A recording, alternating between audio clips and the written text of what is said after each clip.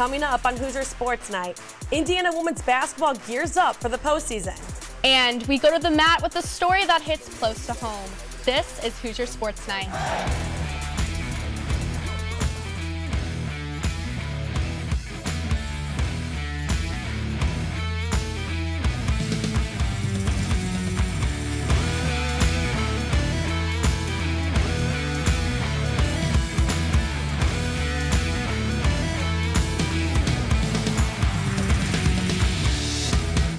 Hello and welcome to Hoosier Sports Night. I'm Brianna Ballog. And I'm Josie Broyles. Brianna, tough loss for IU women's basketball the other night. How are you feeling? Not that great after that Caitlin Clark buzzer beater, but I'm excited to see what they do in Minnesota. Speaking of the Indiana women's basketball team, they finished their regular season on the road with a top 10 matchup against 6th ranked Iowa. Our Alex Hines has the recap. It was heartbreak at the buzzer for Indiana women's basketball as they lost in an instant classic against 6th ranked Iowa 86-85 on a buzzer-beating 3 from Caitlin Clark.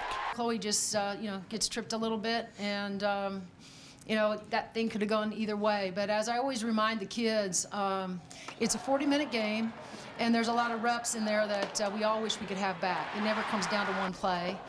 Iowa got out to a hot start and held the lead for a large portion of the game. The Hoosiers, though, continued to claw back, keeping them within striking distance down the stretch. We just kept fighting back, and I think that's one of the big things to know about this team is we're fighters, and we're going to fight to the very, very end. And we came back from what could have been a really, really big, ugly lead and made it a really fun game. I'm really, really proud of our group. Once again, they showed how tough they are.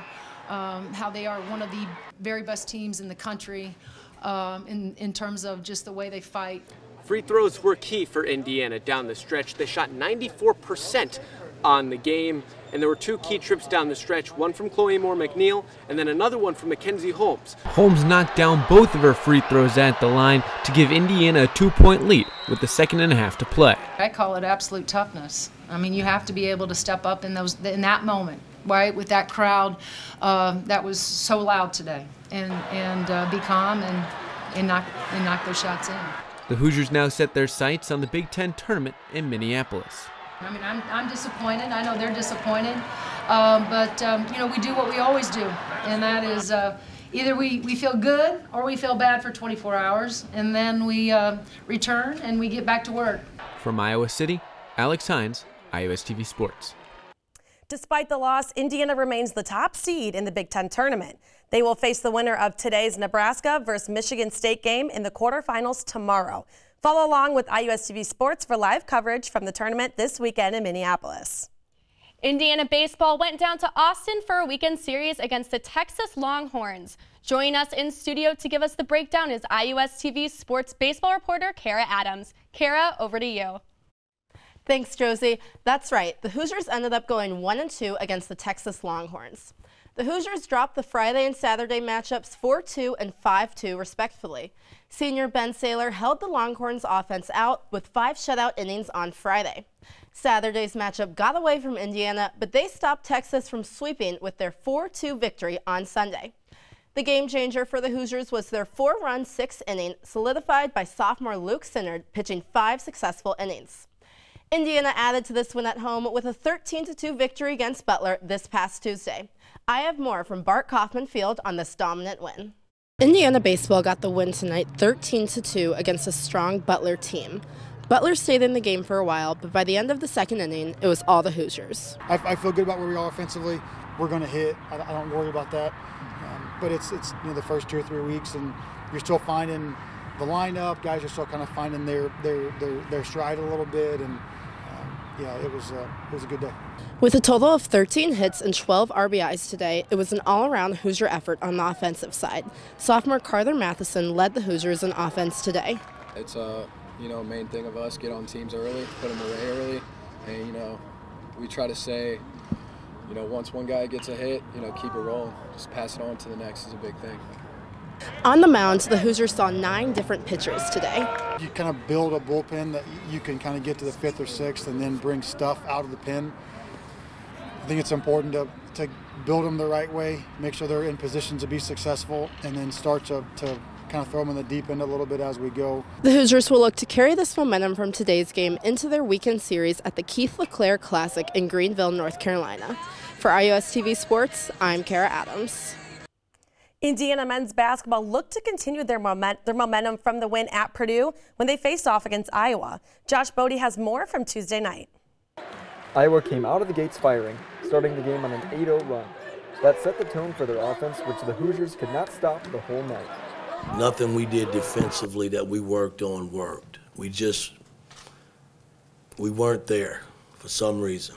It was just a full meltdown of our defensive game plan, and they exploited it, and they took advantage of it, and they hit shots, so credit to them. They just competed, man. They came in here and kicked our It was just that simple. It was Chris Murray that was the spark plug for that 8-0 run to start the game, and he's been a Hoosier killer all season. 30 in the first matchup and 26 tonight. He was just red hot against the Hoosier defense. When you get a guy like that going like that, his teammates feed off of that. And so I feel like after Chris got going, a lot of other guys started hitting shots, and then all chaos just breaks down. After a lopsided result like that, the focus is on the next game. A game like this, you got to wash it out because we got another game Sunday, and we got to get ready for that and prepare for it. So we got to have a quick mentality, quick turnaround, and get ready to work and practice. From Assembly Hall, I'm Josh Bodie, iUS TV Sports. Indiana will end its regular season against Michigan on Sunday. With the Big Ten standing so close at the top, this will be a crucial game for the Hoosiers' hopes of getting a double bye in the Big Ten tournament.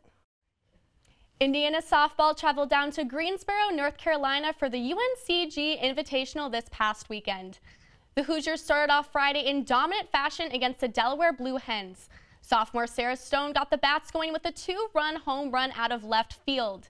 Stone's homer was the first of 4 in the game for Indiana, which ended in an 11-0 win in 5 innings. On Saturday, the team played Delaware again, and this came away with a closer 6-4 win. In their second game of the day against host UNC Greensboro, the Hoosiers allowed 4 homers and lost game to 8-5. The Hoosiers had another doubleheader on Sunday against the Yukon Huskies and the UNC Greensboro Spartans. The Huskies had Indiana shut down the entire game and would win 5-0. In the final game of the weekend, Indiana's offense was firing on all cylinders. Through 14 hits from 8 different players, the Hoosiers routed the Spartans by a score of 17-2. Team 50 is back in action this weekend at Andy Moore Field for the Hoosier Classic.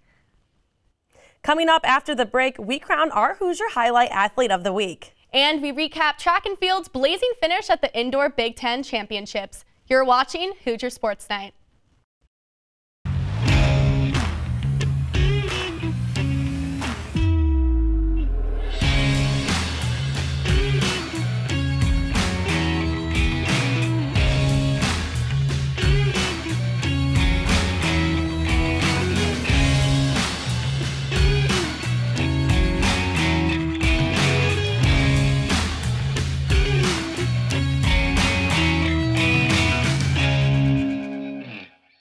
Welcome back to Hoosier Sports Night. Now joining us in studio for this week's Hoosier Highlight is our very own Drew Rosenberg.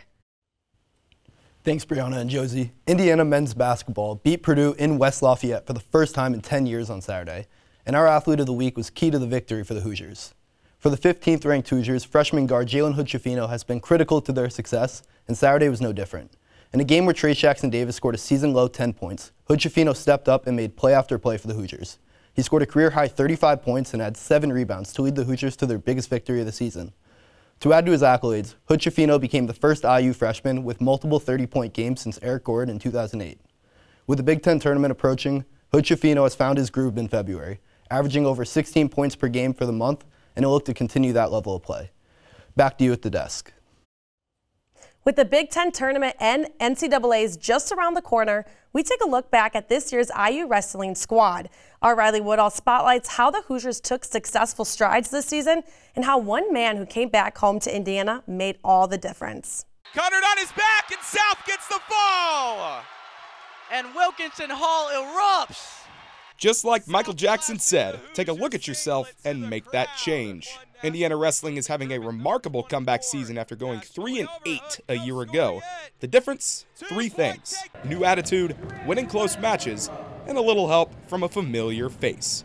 I've always wanted to be a college coach for wrestling. Four-time All-American and former Nebraska wrestler C.J. Redd is in his first season with the Hoosiers as a volunteer coach, an opportunity that came about from a lifelong relationship and a chance meeting 2,000 miles away from Bloomington. I think it was Las Vegas. I was out with Old Man Red, that's what we call the dad, Old Man Red. And I had asked him, what's CJ up to after he graduates Nebraska? I would love to have him. I knew Chad was going to come back, and I knew he wanted to do something with coaching, and he's always wanted to be a wrestling coach. So it just talking to people, man, word of mouth goes a long way. After talking to Angel, he kind of knew exactly, like my dad told him exactly what I was trying to do. He knew what I was trying to do, and he was like, we want you guys here. So I was like, really? He was like, yes. And I was just like, well, let's do it. Redd grew up an Indiana boy and had an incredible undefeated career at New Palestine High School. His father, Chad Redd Sr., coached him. Oh, that's the best coach. My dad, he was my favorite coach. He was one coach, other than all of my other coaches, he could get under my skin, kind of pissed me off a lot. And sometimes we walk into practice, we're having a good practice, he might be throwing jokes at me, and I might not be feeling them at all, So maybe we get to wrestle that day, and I'm trying to hurt my dad a little bit. I actually never wanted to do it. I coached Chad growing all the way up, and I thought he was going to go to Cathedral. I was coaching, and I thought my time was up, and he honestly wanted me to continue to coaching. I didn't think I was going to be the same person I am with my dad versus with somebody else. I didn't think that was going to happen if I went to somebody else. I just didn't believe it. I only believed in my dad at that time. Not even 1 month into his first season of coaching with Indiana, Redd needed surgery on his brain. He had 2 aneurysms. But the overwhelming support from the IU team, coupled with Redd's positivity, got him through the scary situation. After he had surgery, we all went up there. And multiple athletes went up on their own. We took a group up there, and we're by his bedside, telling him, "Hey, we got your back, and we will be here for you whenever you need us." It's been so much support, and they support him so much. I couldn't even really begin to tell you where. But I remember just those guys always coming up to the hospital. The more you let the negative in, and you start seeing more negative's gonna happen, That's why I keep on saying positive, positive, positive. I hit negative situations all the time, but I still have a lot more positive in my head. And if the negative happens, we're gonna keep working through it. Even if the positive happens, we're gonna keep working through it, because life's gonna keep going the whole time. That positive mindset is what has carried Redd through his life both on and off the mat, something he hopes to instill at IU. It's like the stereotype, you got to be so serious all the time, but in reality, that's not how it should be. It's just a sport. We should laugh about it. Yeah, it's hard, but at the same time, you're doing it with your brothers, and, you're building all these bonds. And having a guy like CJ come in here and show that and be a coach that's not just serious, but that, can joke around with them and, just make things a little bit more humorous. When he steps into the room, he brings in energy, whether it's on the mat or off the mat. I mean, if you go back and watch him wrestle in his time in Nebraska, I think every time he stepped on the mat, it was high energy match. And then even off the mat, he's always smiling, he's always cracking jokes. So I think he just brings energy to the table, and I think that's what our team needs. I'm still almost a guy on the team, I'm still almost a wrestler still. But think about it as what I've done. I want you to kind of take a little bit of what I've done and kind of put it in your ear a little bit when you're out there and you're going against somebody very tough that you don't believe you can beat, just keep wrestling. Keep wrestling. Something's going to happen. Just keep wrestling. Guys enjoy being around him. They're calling him at night. They want to play Fortnite with him. And he's bad. He's bad at Fortnite. But they love that he can make them laugh. And, that's awesome to see. Redd may be bad at Fortnite, but where he lacks in video game skills, he has meaningful relationships in spades. And it's that strong bond between individuals as wrestlers and as people that last a lifetime and make the season-long grind worth it. I've always preached to him that I want other people to know him also as a really good person. And again, I know people know him. Oh, he's a 4-time champ, or he did really well in Nebraska, he's an All-American, but just having a good mindset of being a good person and letting people know that that's who you are, and wanting to rub off on as many people as you can, trying to touch as many people as you can, as long as you can, till the man upstairs takes you away from the world. And I just try to make a little joke or something, or put a little smile on their face, just because I know if I'm down like that, I'm not going to be wanting to be the next hour, you know, the next day, week, or just being negative, head down, kind of crying a little bit. I'd rather somebody come over there and make a little joke that can put a smile on my face to make me a little lightened up. From Bloomington, Riley Woodall, IUS TV Sports. Hoosiers on three, Hoosiers on three. 1, 2, 3, Hoosiers!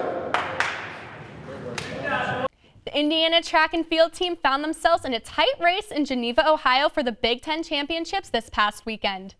The men's team placed 4th, which included a first-place finish in the pole vault by Nathan Stone. Antonio Ladler and Jake Gebhart both added second-place finishes, with Ladler running the 60-meter dash and Gebhart in both the 3,000 and 5,000-meter runs. The women's team placed 5th in the tournament and, similar to the men's side, saw one Hoosier take home gold, with Hope Purcell winning the pentathlon distance runner. Jenna Barker set a new PR and placed 3rd in the 3,000-meter run. It was, I would say, one of the best races I've probably ever had. I was sitting in last place for the first half of the race, which was not at all where I was supposed to be, but I trusted myself, I trusted my training, slowly made my way up throughout the race, and in the last 100 meters I found myself in 3rd. The Hoosiers ended the weekend with 11 total medals as they look to prepare for the national championships beginning on March 10th. The Indiana women's water polo team looked to keep the momentum going into Irvine, California for the Calbus Classic. The Hoosiers played against number 7 Arizona State, number 23 LMU, and finished the weekend against Pomona Pitzer. Against Arizona State, points were hard to come by for both sides, but the Sun Devils held Indiana scoreless in the second quarter to win 5-3. Indiana was finally able to get a spark on the offense against Loyola Marymount. However, the defense struggled, giving the Hoosiers another loss of 12-11. Freshman Grace Kingler finished the game with a hat trick. Looking to get back on track, the Hoosiers took on Pomona Pitzer. IU was in control for the first half of the game. However, a 5-0 run from the Sage Hens flipped the script. Indiana was able to cut the lead down to 2 before falling 11-8. Indiana has an opportunity to bounce back this Saturday at the Billingsley Aquatic Center as the Hoosiers take on the Stanford Cardinal. The Indiana men's swim and dive teams looked to defend their Big Ten championship title last weekend in Ann Arbor, Michigan.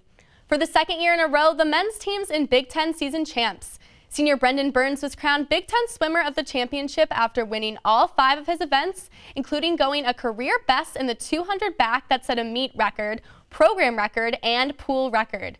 In the 200 fly, these were just 2 of the 9 pool records Indiana shattered over the 4 days.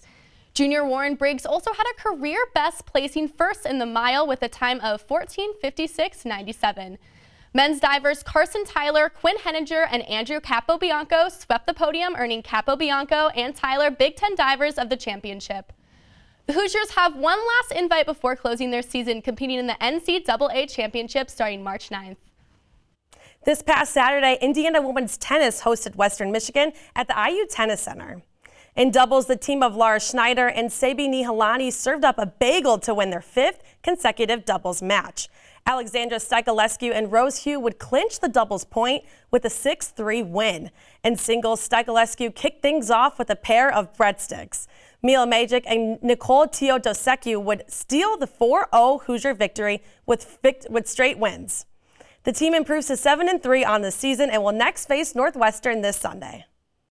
Indiana men's tennis fell to number 24 ranked Cornell this past Saturday. The Hoosiers were swept in the singles with Patrick Fletchall losing a tight 3-setter. The team's only win came from Luka Vukovic and Akansh Kumar in doubles. They are now 9-3 on the season, with all 3 of those defeats coming against ranked opponents. Despite not being able to secure a road win so far this spring, Hoosiers are currently ranked 54th in the ITA national rankings. The East Coast trip will continue as IU plays Princeton in New Jersey tomorrow and Yale on Sunday. Now joining us with this week's Candy Stripe Calendar Report is Griffin Healy. Griffin? Thanks, Brianna. The Big Ten Wrestling Championships will have 2 sessions at Ann Arbor, Michigan. The first one will start at 10 a.m., while the next one will start at 5:30 p.m. The number 1 seeded Indiana women's basketball team will start off Friday with a 12:30 p.m. game in the Big Ten tournament. To round out the night, the men's tennis team will take on Princeton at 6 p.m. at Princeton University. And on Saturday, Indiana softball will start the Hoosier Classic with a game against Wisconsin Green Bay at 12:15 p.m. Then, Indiana Water Polo will host Stanford for a 1 p.m. match at the Councilman Billingsley Aquatic Center. If the women's basketball team wins their first game, they'll move on and play at 2:30 p.m. The day wraps up with the third session of the Big Ten Wrestling Championships at 1 p.m. and the fourth and final session at 4:30 p.m. On Sunday, men's tennis is at Yale, while women's tennis will host Northwestern. Both matches are at 11 a.m. The men's basketball team will host Michigan on Senior Day for the final game of the regular season at 4:30 p.m. The women's team, if they continue winning, will play at the Big Ten Championship game at 5 p.m. That is your Candy Stripe calendar for the weekend. Back to you at the desk. Thanks, Griffin, and that's our show for the week. Thank you so much for tuning in. Be sure to follow us on Instagram and Twitter at IUSTV Sports to keep up with all the latest in IU athletics. For our production crew behind us, I'm Josie Broyles. And I'm Brianna Ballog. We'll see you next week.